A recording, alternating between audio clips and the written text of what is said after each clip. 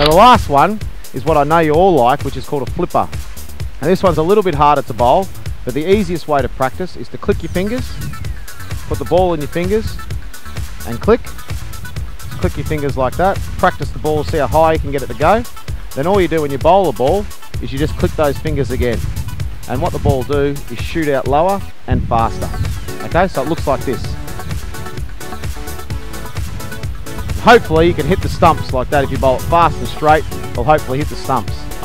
So the key to this is not to try and do too much. Just click your fingers and let the ball come out.